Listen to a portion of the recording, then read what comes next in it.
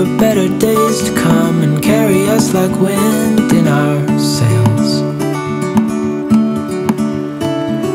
Hold on tight, I can smell the shore, it's right in front of us if we just hold on tight. This vision that I saw is getting closer every dawn. We are dreamers of the shore.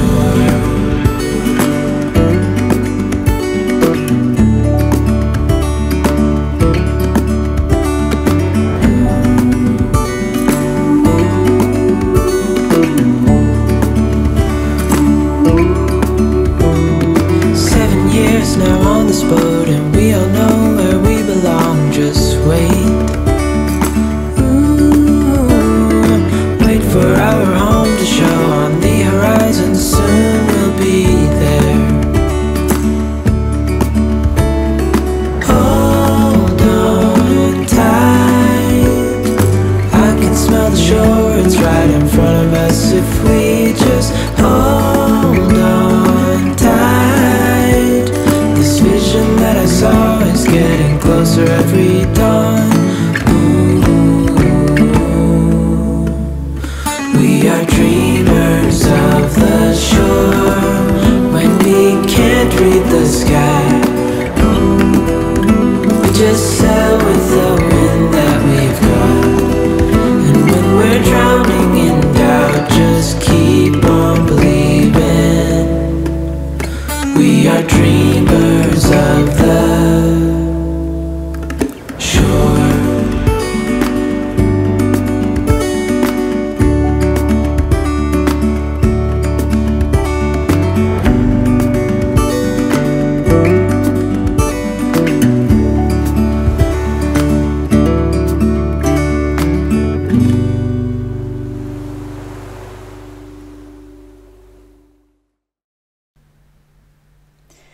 Hi everybody, and welcome to the 4th episode of the Fraoch Knits podcast. You're all very welcome here. This is my 4th time to record a vlog about everything to do with knitting. So that's what my podcast is about. It's all about knitting. I also talk a little bit about wild plants and ancient Celtic, ancient Irish traditions and folklore associated with nature and the seasons. So today I'm going to dive straight into the knitting, and I am going to talk a little bit about one aspect of ancient Irish traditions and customs related to blackberries. So I'm going to talk about blackberries today, but I'm going to put that at the very end of the podcast. So you're welcome to hang on if you want, or skip to that, or just listen straight to the knitting. So I just thought I'd give you a little bit of, for those who haven't seen my podcast before, a little bit of a background about me. My name is Anya, and I live in the west of Ireland, very near to a holy mountain called Croagh Patrick. So I've been living here for about 12 years, and I really love it here. It's a wild place. It's really, we get a lot of wind, we get a lot of rain. We're exposed to everything that the Atlantic weather throws at us. So it's a really beautiful place, and I can see the Atlantic Ocean from the hill that I live on. So it's I'm really in touch with nature through living here, which makes me very happy. And as my Instagram description puts it, I just love everything wild and woolly. So wool is one of my passions, as you can tell from my podcast. So yeah, so I live here with my son Reuben and my 2 cats. This is Goddo. So he always is the one looking for attention. My other cat isn't around at all. She's a little female cat, and she's very shy, so she runs away whenever I'm talking to anybody. Anyhow, so yeah, you're all really, really welcome. Welcome to returning viewers and to those who are looking at this podcast for the first time. And thank you so much to everybody who's commented and liked and subscribed. I really appreciate all of the beautiful comments, all of the support. The knitting community really is absolutely incredible. And I'm so delighted that this vlog has allowed me to really just make more of a connection with people and to share ideas, share inspiration for knitting. Yeah, so it's just it's a really lovely thing to do. Yeah, so I hope you're all well. I hope you have some knitting with you to knit on while I'm talking, and I hope you all have your beverage of choice. I have my lovely fox mug still, and today I'm actually drinking coffee, so I'm not drinking one of my herbal teas. So it's the weather has changed here. It's got a little bit more autumnal, it's sweater weather, and yeah, it's time for my coffee, I think. Okay, so yeah, I hope you're all settled in and ready for some of my knitting. So basically, actually I should have told you where you can find me. I'm on Instagram as Fraoch Knits and Ravelry as Fraoch Knits as well. Yeah, so what am I wearing? So this is my one of the finished objects that I showed you in my last vlog, and actually it is a pattern by Albina McLaughlin called the Turntable Pullover. It is knit with Life in the Long Grass. The colourway is Hillside. So as you can see, I didn't actually worry about pooling in this. I just allowed it to. I didn't do any helical knitting or anything like that to prevent pooling. As you can see, it is absolutely beautiful. The way the colour distribution is when the yarn is knit up. And I have to say it was one of my favourite things to knit recently because of the interest in the changing colours and how the fabric was emerging because of the way the yarn is dyed. So it's dyed in West Cork, I always also love to support yarns that are fairly local to me, but that doesn't mean they're the only yarns that I knit with. I actually love, as you'll see, yarns that come all the way across the Atlantic from the States, yarns from other parts of Europe. Yeah, so but I do love to knit with Life in the Long Grass. So this has some beautiful details on it. You can see the shoulder detail there is, and I'm not sure if you can really see that properly. That's probably better there. You can see the way it's almost like a contiguous sleeve that expands out as you move into the sleeve portion of the sweater after the yoke. I had just a little issue when I was knitting this. There's a Latvian braid where the neck separates into or starts to become the yoke, and it was the first time that I had knit Latvian braid, so I think I had to do that twice to get it right. It also took quite a long time, but it's a beautiful detail, and that detail appears again on the sleeve. You can see here Latvian braid all the way where the rib changes from 3x1 to 2x2 in the cuff. So this 3x1 rib, just slow to knit, but really I just love it. I love 3x1 rib. It's one of my favourite knitting stitch patterns. Yeah, so what else did I want to say about this? I made a mistake as well when I was knitting it at the beginning. I had to rip back. I had mixed up the back from the front, and it's really important in this pattern because as you can see where the shoulder seams are, they're slightly to the back to allow the sweater to hang properly. So there's a shorter a smaller number of stitches in the back to the front, and of course the short row shaping happens in the back of the sweater. So what I had ended up doing was doing short row shaping on the longer side, which would have been the front, so it would have meant the front was higher than the back, So I had to rip back when I realised, luckily I realised it fairly soon, and I ripped back and re-knit it. But that was the only issue I had. I mean, the pattern was really clear. I don't know how I messed up or mixed it up.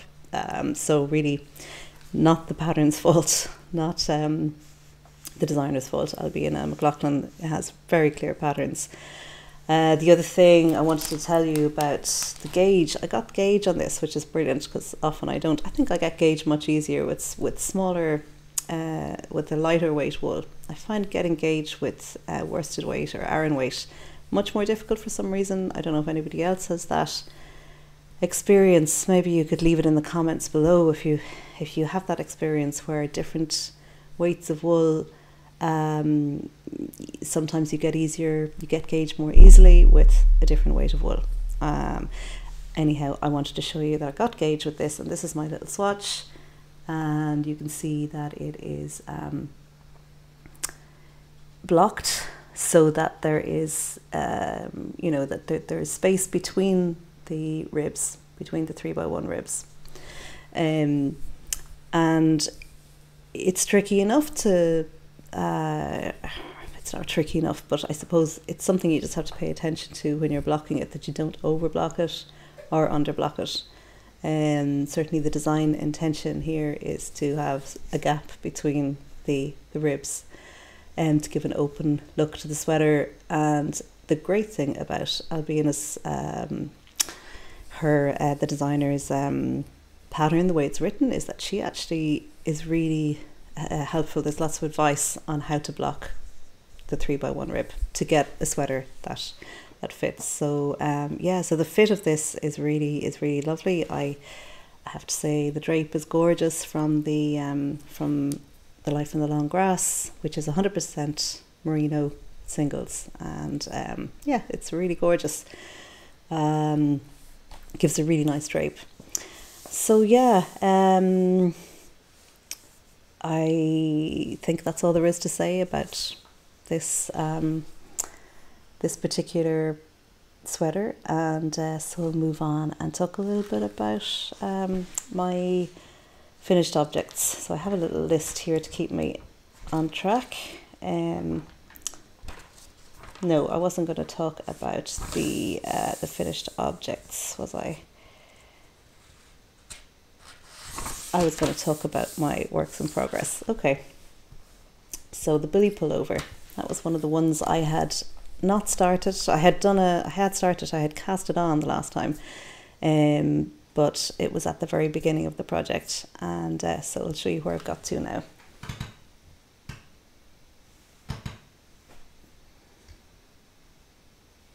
So this is it. I'm showing you the front of it there. So it is, you see the detail there.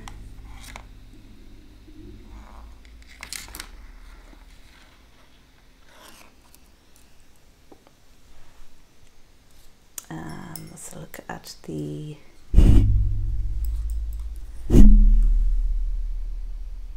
all of the different stitch patterns in this sweater. It's absolutely beautiful. I'm really loving knitting with this wool as well. So this wool is it's all the way from the States. This is the not linen quill. It's linen quill worsted, so it's not the fingering weight version. It's the heavy Aran weight version of linen quill, which is 50% Peruvian Highland wool, 35% alpaca and 15% linen. So it's just a stunning wool, and it's actually working out. I mean, it's so lovely to knit with because of the softness of it and the warmth of it, and it's actually working out to be a really nice texture in the cable. I wasn't sure whether in my last podcast I was saying maybe this is going to be just a little bit too warm with the cables, but actually it's not. It's really nice. It's soft, so soft. Yeah. So the only problem with this project was my gauge, which was completely different to Sari Nordlund's. By the way, this is a pattern by Sari Nordlund, the Billie Pullover. It's become very well known. A lot of people are knitting it. It's a classic Aran design, but with a really modern profile or a contemporary profile, which I love. And it's knit top down. It's really, the pattern is actually so clear, such a clear pattern, my goodness. There's been absolutely no difficulty at all in following it. Once you put your markers in for where each stitch pattern starts and where it ends, you're absolutely going to be flying with this. Well, I won't say flying because that actually takes a long time. I have just separated for the sleeves, so I'm knitting the body. And now it's funny because I really focus on something when I've got a lot to think about in a project, and after that, when I get down to where I just have to keep repeating for another like 10 inches or so, I sort of lose interest. So that's where I'm at anyway, but I'm continuing on with it. I will say, because of the amount of concentration that's required for this, I have made a few mistakes which I haven't ripped back for. I reckon, nobody's going to see them. And if they do, it's just a sign that it's a hand-knit sweater. I just love the idea that nothing is perfect. So I don't know if I can even find the mistakes now. I was going to show you some mistakes that I've made, but basically the mistakes happen in the direction of the cables. Sometimes when I'm not concentrating, the cable goes in the wrong direction. And it's a really good thing that I can't actually find any. I can't find them now that I'm actually wanting to show you. So it just shows that it's not such a big deal if you make a mistake. As my mother always used to say, a man on a galloping horse wouldn't notice it. So that's pretty much, I mean, even me poring over it now, I can't see where they are. So cable knitting, if you've never done it before, it's actually an awful lot easier than it looks. So this looks really complicated. It's not. It's really simple. It's just a matter of switching stitches around, the order the stitches around on your needle. This is the first cable pattern that I've ever knit without using a cable needle. So I knit one of the Thea Coleman's patterns for my niece a couple of years ago, and it was the Peated Whiskey, the cardigan, and I used a cable needle there, and it was very slow, and it's much quicker when you're not using a cable needle. It's a really it's a technique that I didn't know how to do until I followed a few YouTube videos, and it's really straightforward and much quicker. So I'd recommend, if you haven't tried it, to try doing cables without a cable needle. Is there anything else I wanted to say about this? No, I think that's pretty much everything. Yeah, so I just have to keep knitting. I love the colour of this. It's pale oats, and it's a really classic. I mean, it's actually showing up quite white and bright on the screen now, but in reality it's a really sort of woolly colour. It looks like it's just raw fleece from the wool, or from the sheep, raw wool from the sheep. So yeah, as you can see, I'm using these sort of silicone, I forget what they're called now. The Knitting Barber is the brand anyway for these, and they're fantastic. You just stick one of these onto the end of your needle and you pull it through the stitches that you want to put on hold. So it's they're really handy, a really handy thing to use. So Goddard wants to get right in here on top of me while I'm talking to you. Now Goddard, you're going to have to just sit down behind me or something. You'll have to sit down behind me. Come here. Come here. Okay. Good boy. So yeah, so that's my first work in progress, and really enjoying that knit. I've put it aside recently to focus a little bit more on the Trasnu pullover, which actually the Trasnu top, it was a summer top designed also by Albina McLaughlin, which I picked up at the end of August when the weather was really hot, and I thought, oh, I might finish this in a couple of weeks, but I didn't. And then as time went on, I thought, I'm never going to wear this thing because it's got like straps for tops. So we just don't get enough hot weather in this country to justify knitting something with straps. Well, maybe for some people it would work, but for me, I love to be covered up and cozy. So I decided I would adapt the pattern, and it's the first time I've ever tried to do this. So I'm basically knitting a yoke at the top instead of the straps. So this is where I'm at. So this is the top. See it there. That's the back, that's the front of it there. So I've knit a rounded yoke. This will block out. I think it's a bit puckered at the moment with the decreased stitches. So I followed instructions for the proportions, to get the proportions right in the yoke. I followed the instructions for the number of decreases that you need to make and when you need to make them from my Vogue knitting book, which is, I had it out here. Where did I put it? Oh, yeah. So, my book, Vogue Knitting. This is a brilliant book. It's just full of lots of instructions for designing your own sweater, designing your own shawl, just information, everything you need to know about knitting. So I bought this a couple of years ago, and I haven't used it a lot, but I found it really useful now when I'm trying to do something sort of without a pattern. So that's the first time I've tried to do this, and I've been finding it really exciting to realise that, oh yeah, it's actually straightforward enough. Once you sit down, there's a bit of maths involved, but for a simple yoked sweater, it's not that difficult to work out the decreases. Once you work out how many stitches you want for your neck, what your gauge is, and what width of neck you want, you work out how many stitches you need to get to, and you know how many stitches you're starting off with because this is bottom up. So this trasnu bottom up. So once you have that difference in number of stitches and you know the depth that you want for your yoke, and you know your row gauge, you can work out how many rows you're going to be knitting, how many stitches you want to decrease, and then you can just divide it up so that they occur at regular intervals of roughly, I've done them at 2-inch intervals as we go up. And yeah, I'm at the neck ribbing now.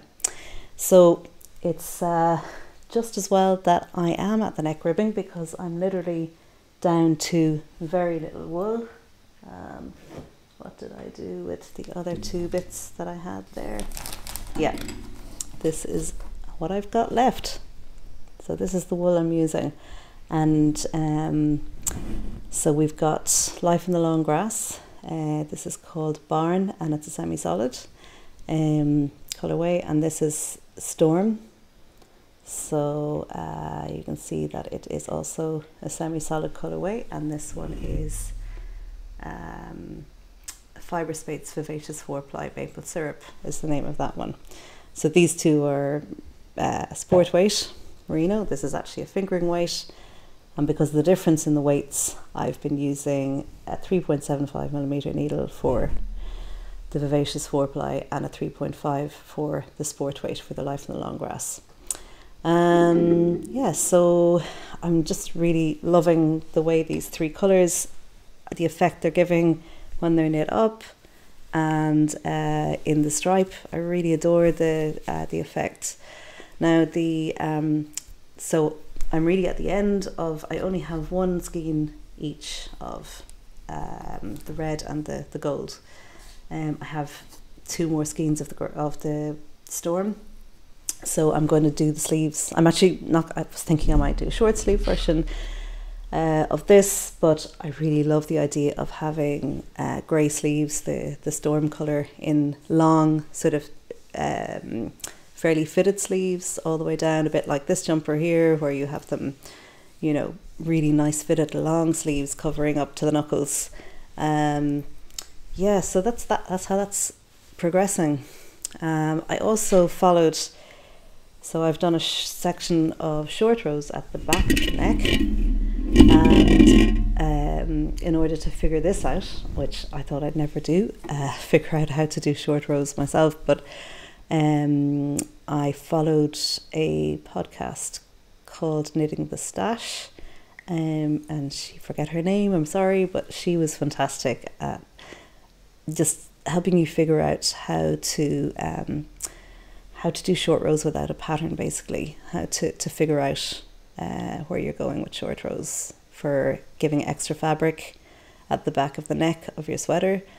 And when I listened to her, it just made so much sense that it's also not that difficult if you're working without a pattern. So as you can see, the rib is being done there in the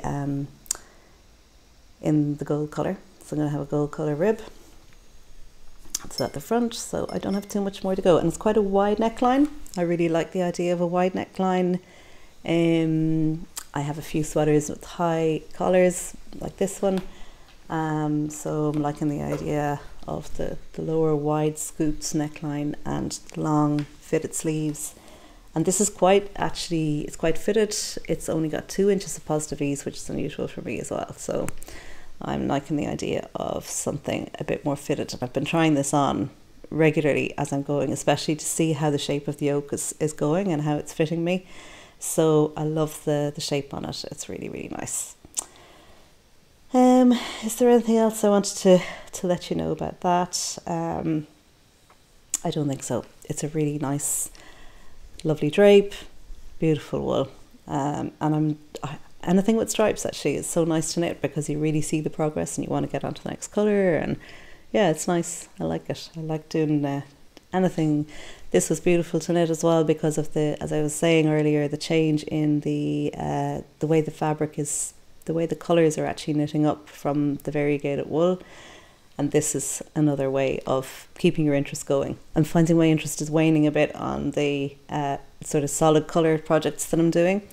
But I know that I will probably really love the finished product, you know, on the solid colours. Like sometimes you're weighing up between really enjoying knitting something and will you actually wear it, or how much you'll wear it. Yeah, so because with colour work sometimes I think I probably wear them less than the amount of joy I get out of knitting them is sort of probably more than I get out of wearing. Not always, but sometimes. So that's great progress made on that, and I'd say by the next podcast I'll have the sleeves done on that, and I might even be wearing it at that stage, which would be cool. So the next thing I have to talk to you about the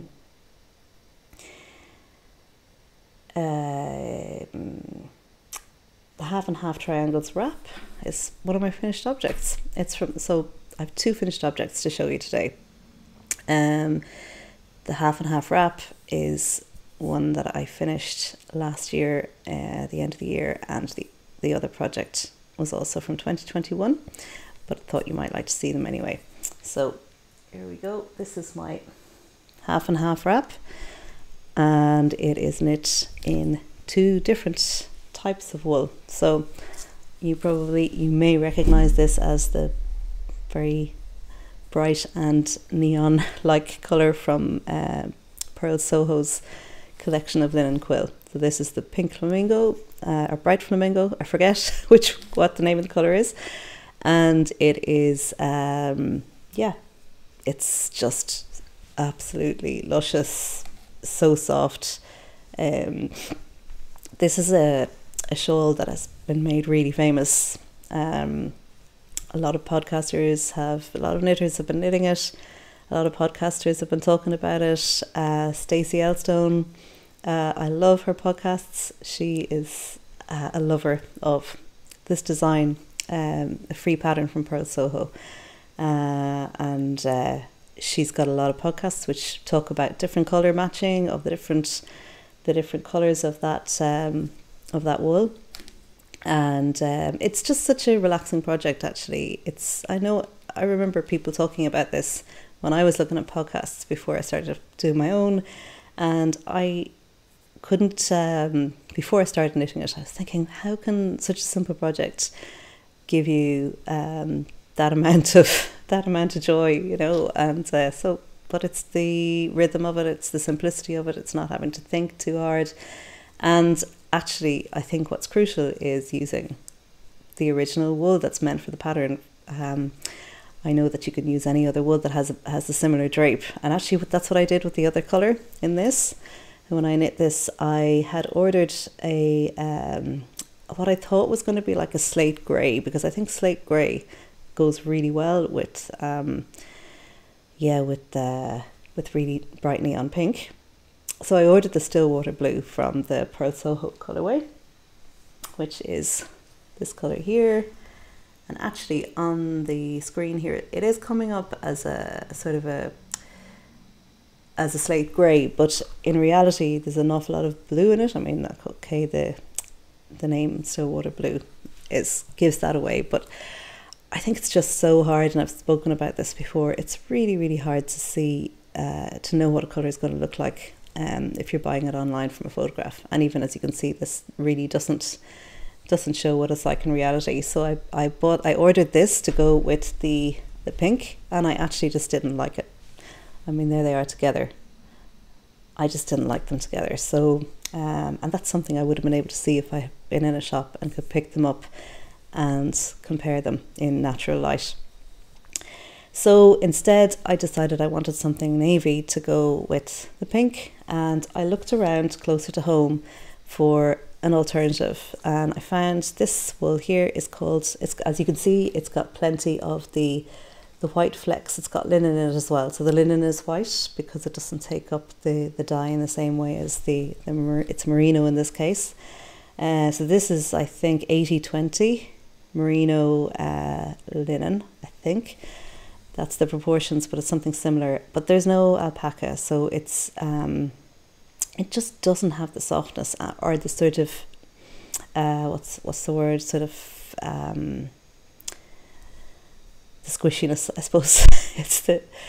This really fluffs up the linen quill. This is sort of more thinner fabric, and it has the drape, it has the beautiful look, but it just doesn't have the softness. So this is called Kremke sole wool, and it is, what I really liked about it is that it's actually European, and so it comes from Germany, but I think they source the wool from European sources. I think the linen is from Belgium. I think Belgium has a big linen industry, and the merino, I think, is from Eastern Europe. I can't remember which country. I'm sorry. I can put it in the show notes below. All of the projects that I'm talking about on the podcast will be, the details are in the show notes, in the description below. Yeah, so, and if there's anything you want to ask me about any of the projects, leave a comment.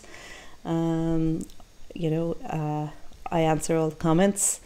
I love to get them, and yeah, it's great to have that conversation with people about other people's experience of the same pattern or the same wool. It's such a brilliant community. It's great to feel part of that conversation. So yeah, just leave a comment if you have ever used either of these before, if you have any questions about them. So yeah, that's my half and half wrap. I was looking at the wrong side of it there, the right side of it. You can see the lovely effects of the German short rows. So you can see that they are, there we go.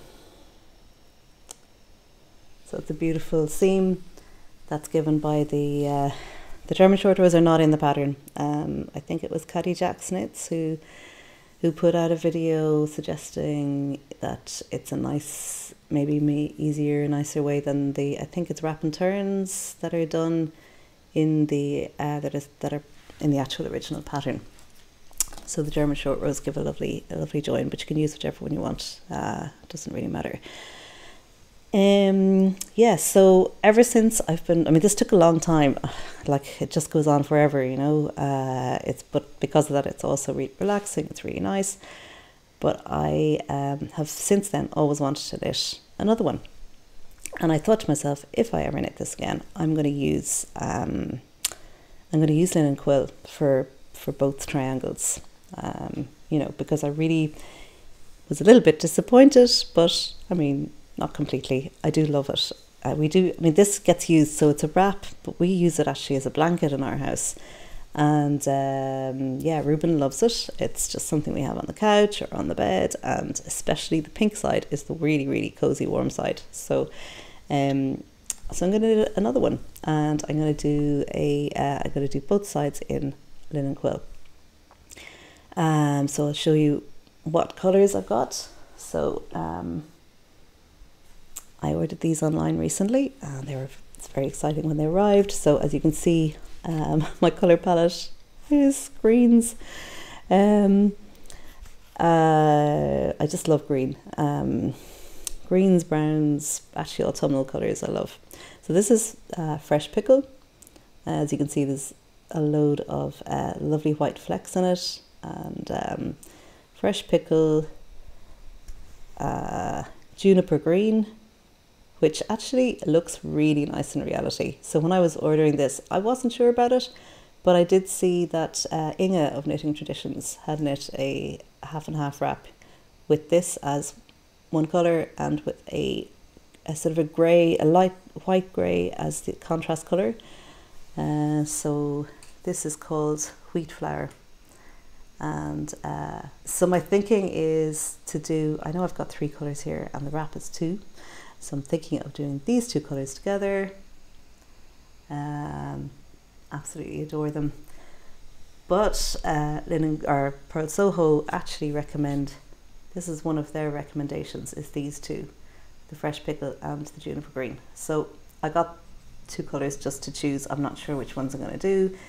And if whatever I don't use in the wrap, I will make something else out of. I could make a camisole top, or I could do, it's 3 skeins, so it's not quite a jumper's weight or jumper quantity for me, but yeah, there they are. Aren't they absolutely gorgeous? It's really, really beautiful. Beautiful stuff, beautiful wool. I mean, it's expensive to order it because of the VAT. We have to pay 23% on top of the price, but there was a 25% off sale, so I reckoned they sort of cancel each other out.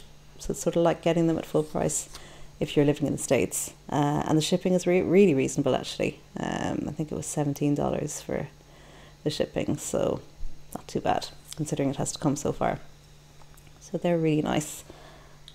I'm very much looking forward to knitting the next half and half wrap. But I have a lot on the go. Who knows when I'll do it? And this time of year is really busy for me with my work. So, but there's always Christmas coming. Gosh, not too far away now. So I think this is the next thing I wanted to show you. The Goldwing by Jennifer Steingass is my other finished object from 2021. I think it was August that I finished this. So this is, and I washed these recently. I wear this quite a lot, not all the time, but in the winter time I wear it. And I washed it recently because we had lovely sunny weather, and I knew it was going to be easy to get it dry. And there we go.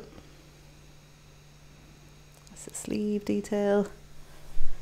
And the white wool has come up really bright and clean and shiny. It had got a little bit sort of, yeah, it just looks a little bit dirty because I was wearing it so much, and I'm really thrilled with, I don't wash my woolens that often, you don't need to, but yeah, it was great to see it coming up so nicely again. And this dried in no time because the wool is so light. So it's a pattern by Jennifer Steingass. It actually calls for worsted weight wool, and I used Plutalope Icelandic unspun wool held in a single strand, which actually is equivalent to DK. So again, there's this issue with me that I'm not getting gauge when I use worsted weight in patterns that call for it, and I have to go right down to, I mean, I suppose I could change the needle size, but actually then it just becomes very, the fabric becomes very heavy and dense, I think, when I do that, if I change the needle size. I was going to show you, this is a plate of the wool that I used in that sweater, and it is not showing up as nicely as it is in reality. There's so many different colours in this. There's lots of sort of reddy browns and greens and light browns. It's just such a lovely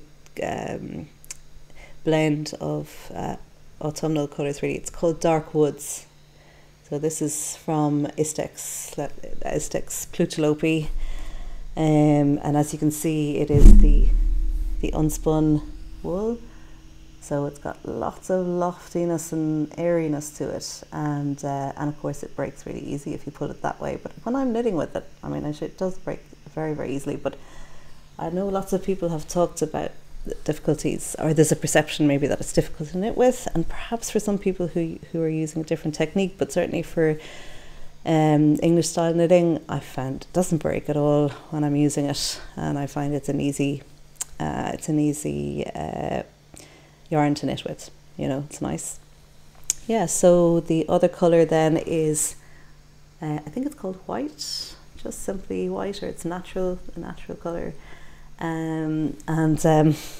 Sort of looks like a cappuccino. That's what I call this, my cappuccino jumper, because you've got this gorgeous white top and a brown main colour, and the pattern is just absolutely stunning.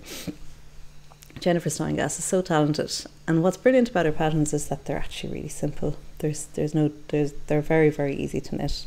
I did knit another one of her patterns, which I've just given the jumper to a friend because the colour suits her a lot better, and for me it was quite a pale, I think it was called oatmeal was the main colour in that one, and it was the bright feather pattern by Jennifer Steingass. So I knit two of them, I mean, in really quick time. These took me about maybe 2 weeks to knit or something. They're just so fast. And the other thing then about this, using the Plutelope, is that it's such a lightweight sweater. So it's lightweight, it's warm, it looks great, it's comfortable, it doesn't cost anything to knit. I mean, the wool is so inexpensive compared to linen, the likes of linen quill, or even this type of variegated hand-dyed yarn. I mean, this stuff is just so affordable. So if you're looking for affordability and a beautiful wool as well, something that creates a gorgeous sweater, you really can't go wrong with Icelandic wool. Yeah, so that's that. What else was I going to talk to you about? Let me see. Yes, so I actually bought more of that. As you can see, I think I have about 6 plates of this. So this is 100 grams and it's 300 meters. So if you're holding it double, you get 150 meters per 200 grams. Is that right? And you need, so if you're holding this single, you just get a lot of value for your money. And I'm thinking of using, I think I have 6 plates of this, which gives me 3 6s or 1800 meters, which actually is enough for a pattern that I was talking about knitting in the last episode of my podcast, and that is the beautiful Widow's Kiss. And I had a swatch to show you of that, if I can find it. No, it's gone. I have too many things here beside me.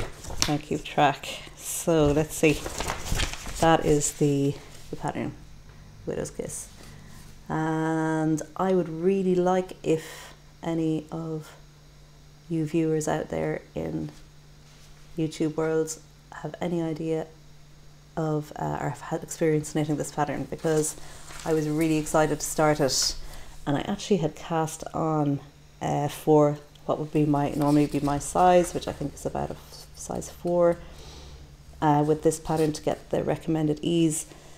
And I had so many stitches on the needles, and I was thinking, like, it was working out that it was going to be 68 inches or something crazy. Like, my bust size is 41 inch bust, and so with the ease recommended of, what were they recommending for the ease? Let's see, 5 inches.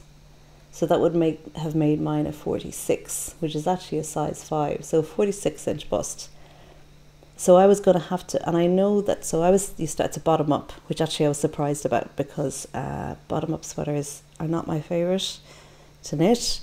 But anyway, I was going to go with it and follow the pattern. And I've done one of Thea Coleman's patterns before, as I was saying. I did the, what's it called? The Peated Whiskey from my niece, a cabled cardigan. And I didn't have a problem with that. But this one is, so it starts bottom up. So you're doing, I think, a 1x1 rib. And then you're moving into this really detailed cable pattern. And I know that the cable pattern is going to bring the fabric in. And that's why you're starting off with a large number of stitches. But I just thought to go from 68 inches at the rib, at the hem, to 46 at the bust was going to be like 22 inches.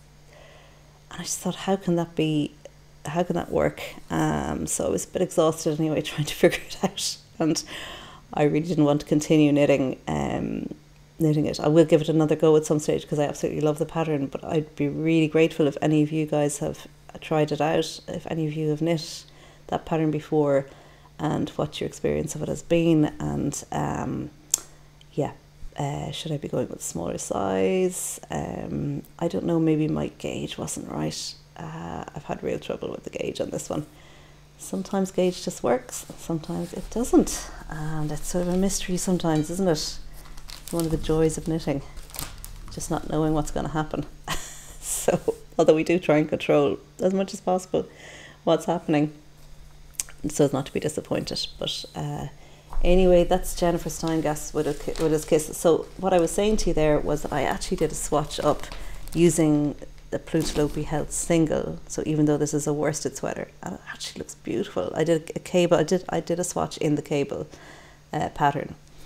Which I've mislaid here now, but it really looks stunning. The loftiness of that wool, it's going to be a really lightweight sweater. And I know that the design is intended for a yarn that has actually got Icelandic wool in it. So she's got a mixture. I mean, it sounds like a beautiful yarn, the one she's using.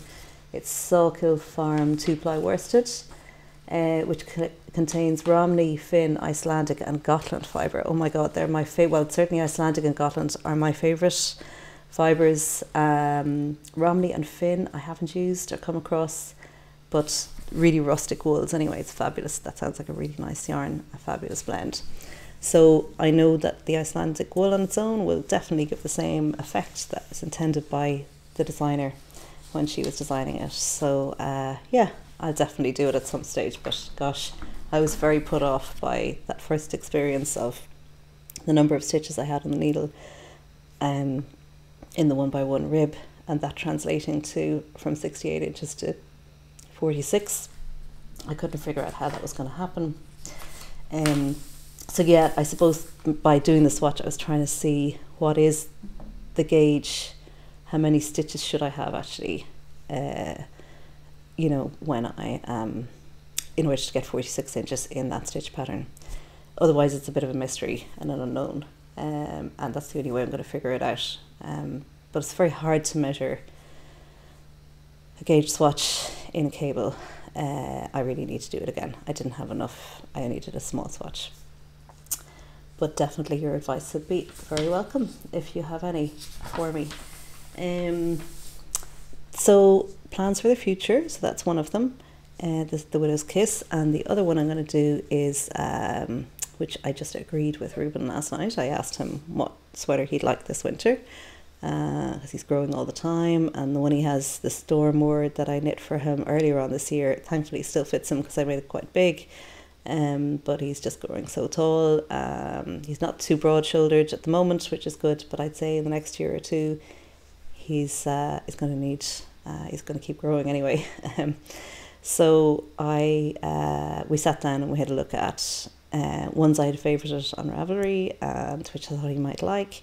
And I have lots of Letlopi, and I thought the sweater that he has, the Stormore sweater, is knit in Letlopi, and he really loves it. I mean, he just picks that up all the time, and you can see why. It's just so cozy. And he sort of said, "Oh, just do the same pattern again, Mum." And I thought, no, I can't. I hate doing the same pattern again. It's just like really tedious, I think, re-knitting. I know lots of people do, particularly the ranunculus. Lots of people knit the same pattern over again twice or 3 times or 5 or 6 times. And I suppose I am doing it with the half and half wrap, but I just couldn't knit the same sweater again. So I said to him, choose another one. So we came up with a sweater called the Winter Fox. So it's a beautiful name, and it's by Anna Sophia Wintersol. All of this information will be in the description below, and I'm going to be using Letlopi for it. So the pattern, I'll put a picture up here, but it's got lovely paw prints across the yoke, and that's the colour work, and the rest of it is plain. And I'll show you the colours. So I actually have most of the colours because I ordered a load of Letlopi, I think was it last year? Yeah, just to have, because I just thought I love this so much, I know I'm going to use it. And so these are the colours, and they are, this is Acorn Heather, and it's number 53 in the Letlopi. Just put that closer to the screen. It's a beautiful dark brown colour. That's it. And then Oatmeal Heather, actually that's number 85, so it's not the same exact colour that is used in the pattern. I think she uses a number 86, or maybe I've got those mixed up. She uses the light beige heather, which is either 86 or 85. This is either 86 or 85. Yeah, and then this gorgeous rust heather. So the number for that is 9427 is the rust heather. So Letlopi is just absolutely beautiful wool. It's stunning. That's it there. It's a worsted weight or Aran weight wool. So there's 50 grams to 100 meters is 50 grams. So I have plenty of, I got a sweater quantity for myself actually of this brown colour, the Acorn Heather.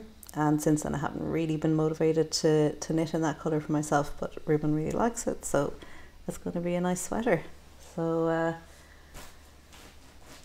that is that. Yeah. So that's it for finished objects, and I have already talked really about my acquisitions. That was the beautiful linen quill that I got in the post the other day. Actually, it just arrived recently. It's so exciting to get wool in the post, it really is. So yeah. Oh, I meant to tell you actually, I had this here for a reason. I meant to say to you that this is the amount that I have left over from my life in the long grass from this sweater.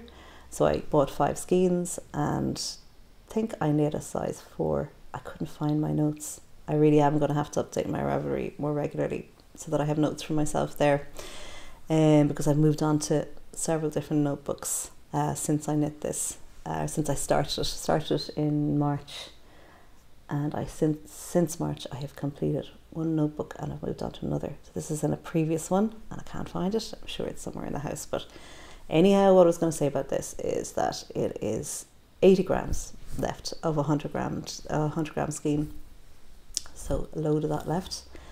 I'm going to have to come up with some idea for using that beautiful wool, but just to let you know, that's how much I used. And this is the lovely Life in the Long Grass Storm. So this is a gorgeous, I mean, you can't see this at all actually, but it's got red in it. It's almost like a purple. And I've shown it to somebody and they said, oh, that's a lovely purple, you know, and it's just, you wouldn't know by looking at it on the screen here. Give you an idea, maybe you can start to see it there. So this is the Life hand-dyed in West Cork, Life in the Long Grass, and this is going to be the sleeves to my my adaptation of Albion and McLaughlin's Trasnu. So I'm doing the yoke and the sleeves. I think that's it. I was going to do a question and answer section at the end here, just to get your thoughts on, you know, one aspect of knitting. And I mean, everybody loves yarn, and it's really one of the big motivators for me to knit, because there's such a variety of yarns out there now. And I suppose I'd like to know a little bit more about what type of yarn you use, you know, what's your favourite yarn, what makes you choose a certain type of yarn. I mean, I know everybody has so many different reasons for choosing different ones, whether it be, obviously you want the right fibre content to suit the pattern that you're using. Maybe you're interested in where the yarn is coming from, or the method of production that's used, and the weight of it, the drape of it, the whatever. I mean, there's so many criteria when we're choosing. The colour, that's a big thing. Does any one of these things for you override any other aspect when you're choosing yarn, or when you're, you know, I mean, really, just from what I've been talking about there, I've been really so taken with Linen Quill that even though it sort of in a way goes against my principles to be ordering yarn from so far away. So we've got the air miles, you know, we've got even the source of that yarn. South America is so far away, even from North America, and then so far away from Europe. So, you know, there's so many stages in the production that mean that there's air miles involved. But I can't help myself. I just love it. So just wondering, is there any sort of criteria that you use that overrides another in terms of choosing your yarn? Yeah, so that's it. Please leave your comments below. I'd love to hear from you, and I'd love to find out about more different yarns that I don't know about, whether they be yarns that are wherever they are available in the world. You know, obviously European yarns are easier for me to get, and they cost less in terms of, you know, I don't have to pay customs or VAT or shipping. No VAT anyway. Unfortunately, with the UK now, after Brexit, we're really in a bad way in this country in terms of getting stuff from the UK. It used to be sort of the main market for me anyway, for looking for yarn. I do know that they're bringing in a change that visitors to the UK will be eligible to not pay VAT on goods. So I mean, I think that's a help, but still ordering online, it doesn't help really. You know, we're sort of stuck. I still do order stuff from the UK, and I pay the charges, but it's sort of not great. Yeah, maybe just let me know what wool you use or what yarn you use. I use the word wool all the time, sorry, instead of yarn, because it's just something I grew up with.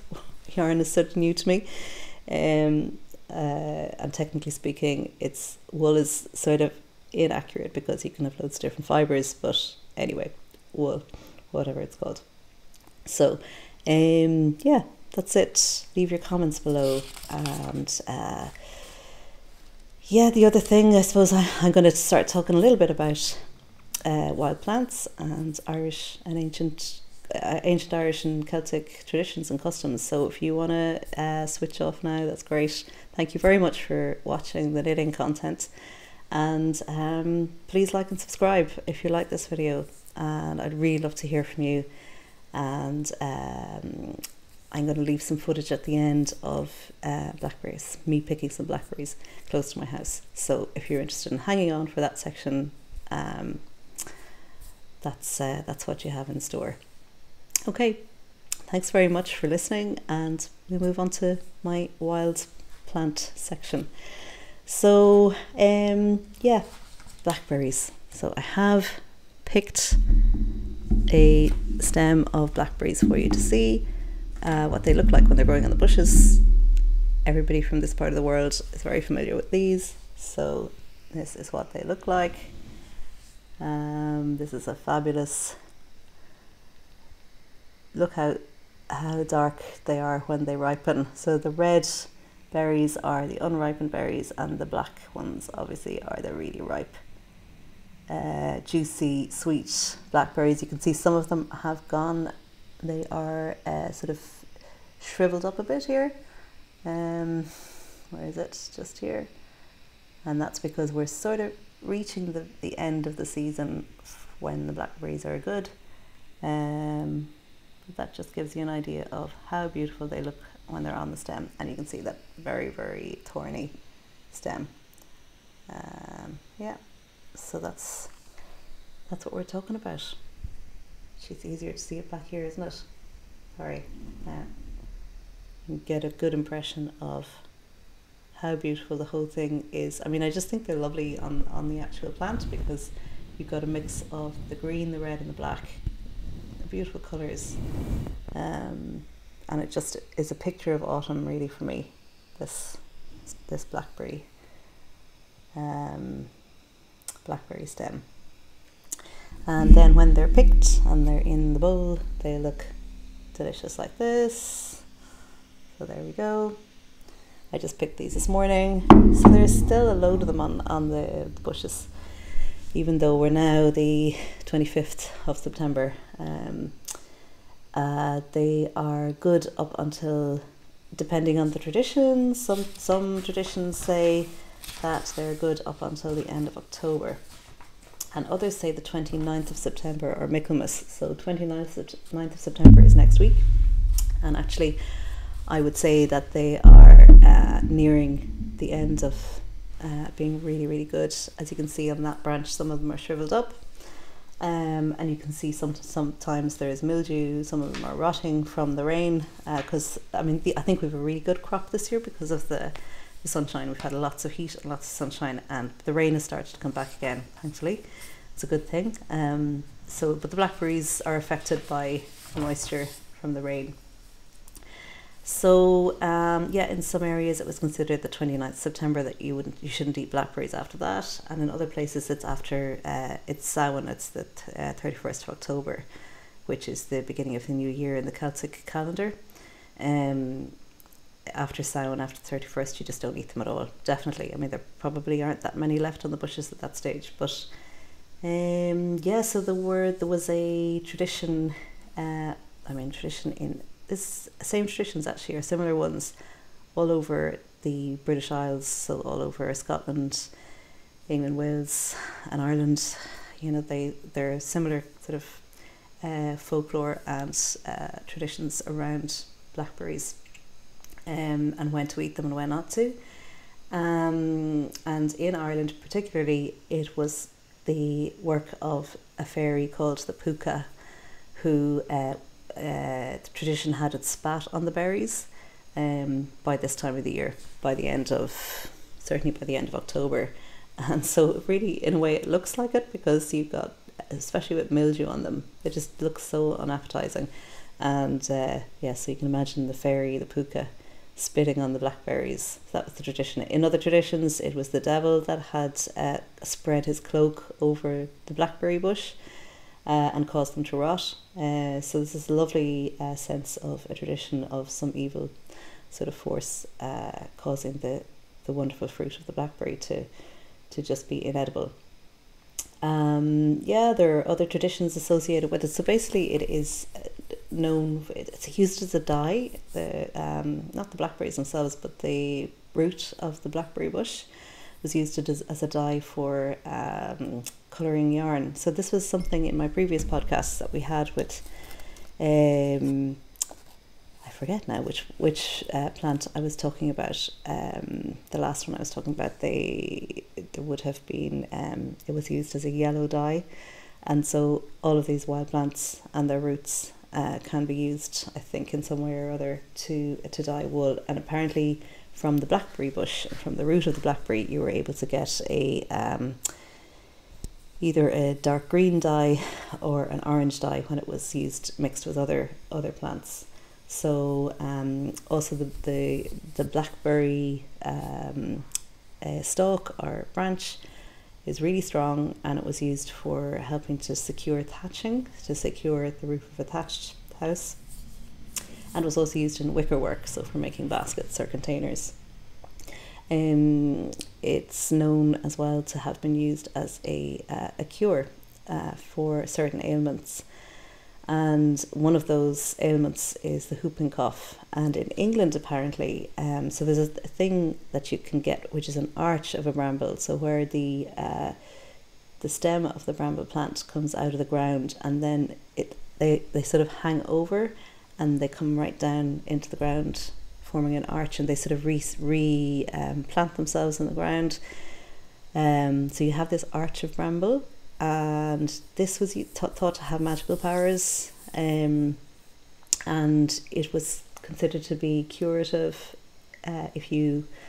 particularly for children who were made to pass underneath this bramble arch either 3 or 9 times or 7 times. These are all really magical numbers as well, that if you pass through this number of times at a certain hour of the day in the morning for 9 days in a row, that it was a cure for the whooping cough.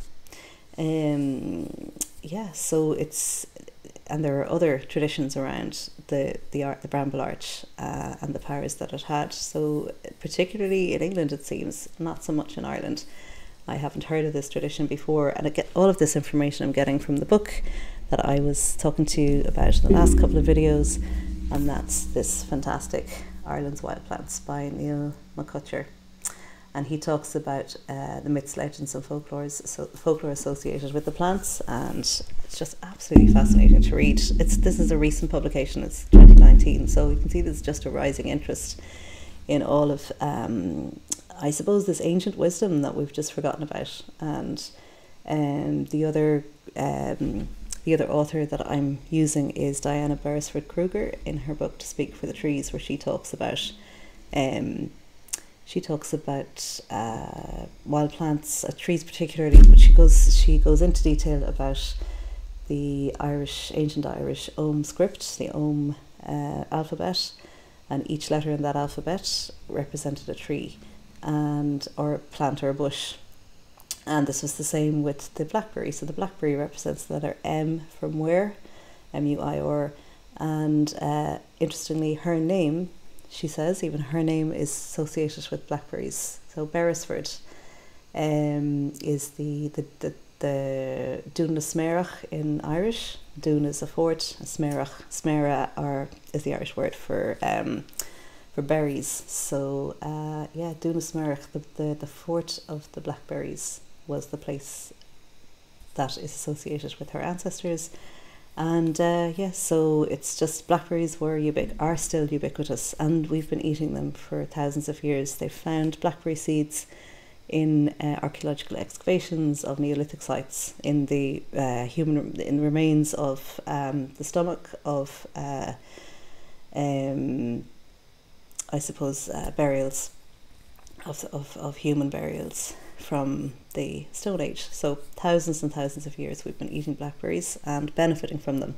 And Diana Beresford Kruger, who is a botanist herself and a scientist, really makes the point that actually modern science is only just beginning to understand the benefits of wild food for us, and that they do contain properties which are immune boosting, and they contain phytochemicals which are just essential for health.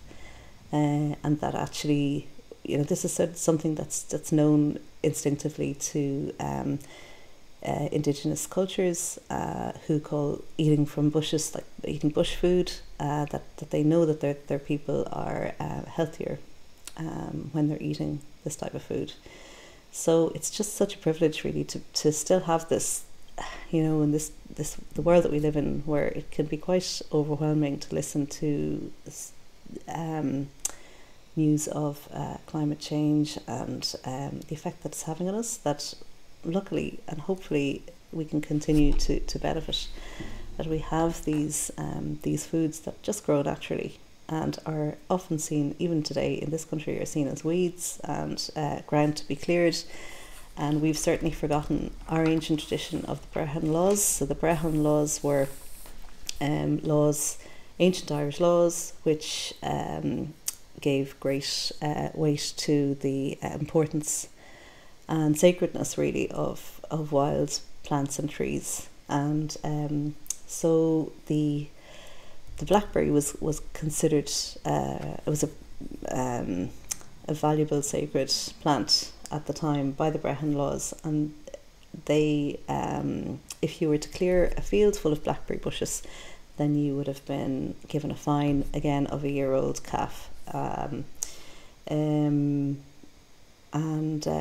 So it's just they were considered sacred, and because of their healing powers and the food that they gave, and obviously what we would say now, their importance in biodiversity, in feeding, the food chain, the survival of birds and insects and pollinators, and the whole great sort of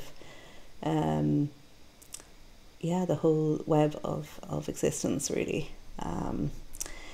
And there are other stories, ancient stories of in the 8th century. So this is stuff that's been written down that in our ancient folklore. A hermit from the 8th century.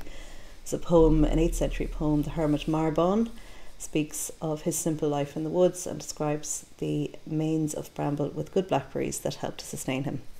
So that's an 8th century reference that's written down to the importance of blackberries. The Fianna, who are the ancient warriors of Ireland, describe how they feasted on beautiful blackberries and the tender twigs of the bramble bush. So even the twigs of the bramble, when they're young, are favoured by children. Apparently, in ancient times, they were sweet to eat and provided great curative properties. In Scotland in particular, they associate, or the ancient traditions associate bramble with as a cure for skin conditions, so burns or scalds or any rashes, that the leaves provide a cure for that. And actually it's all parts of the plant as usual, leaves, fruit, branches. So that's pretty much everything I think I can give you today about the blackberry. It is it's just still tradition here to pick them at this time of the year, but we eat them off the bushes, of course, but we also make jam out of them, and we make either blackberry crumble or blackberry tarts, so we make desserts out of them. And blackberry crumble is the favourite in our house, and we mix the blackberries with apples and just spread crumble over the top and put that in the oven, and it's gorgeous, and you really do feel good after eating them. You feel really, just healthy, I suppose, when you eat them. They're a great source of immune boosting, and it's a great time of the year as well. It's a perfect time of the year to be eating immune boosting food, when winter is approaching. So I think that's pretty much all there is to say, and it's been really nice talking to you again today. Thank you so much for listening. I hope you've enjoyed this content, and I hope you leave a like and subscribe to the podcast if you haven't already. We're moving, at this time of the year, we're moving into sweater weather. It's really nice to be moving into the autumn. I hope everybody's enjoying that. I hope you're all enjoying knitting and making for the colder weather. If you're in the northern hemisphere, if you're in the southern hemisphere, maybe you're moving into the lightweight tops, but and the lightweight or the lightweight wools or yarns. So just thank you so much for being here, and it's just a pleasure as always to be with you, and I really look forward to seeing you again. in the next podcast, and enjoy the footage at the end of this video of some blackberry picking. Okay, thanks very much everybody. See you in the next episode. Bye for now.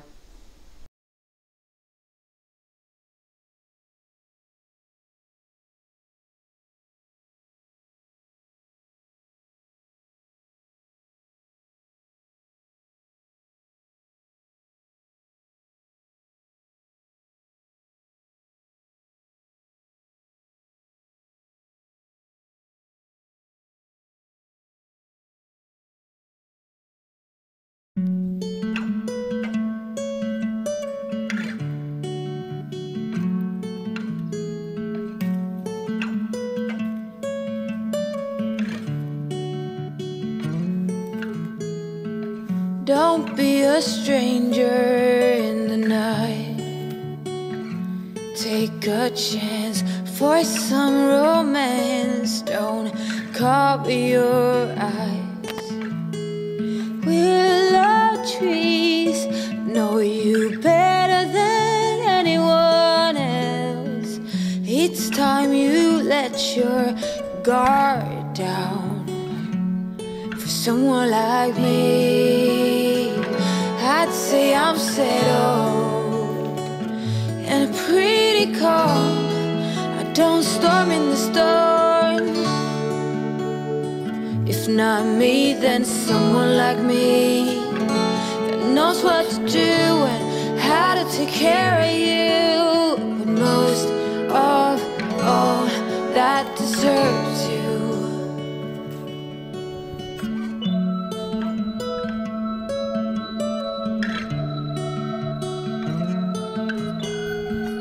The sweetest red cheese I'd ever seen. You stand beside me in every dream. Angel goddess, you cover them all. Say, what can I do to get you to fall for someone like me?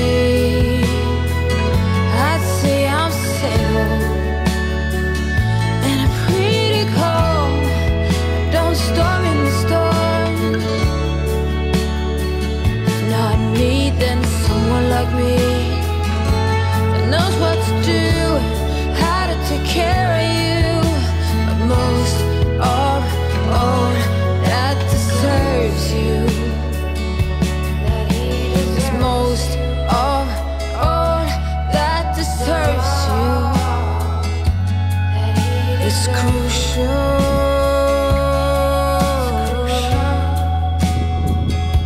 That he deserves you.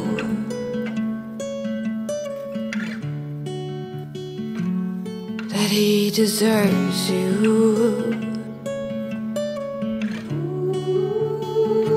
Go with someone like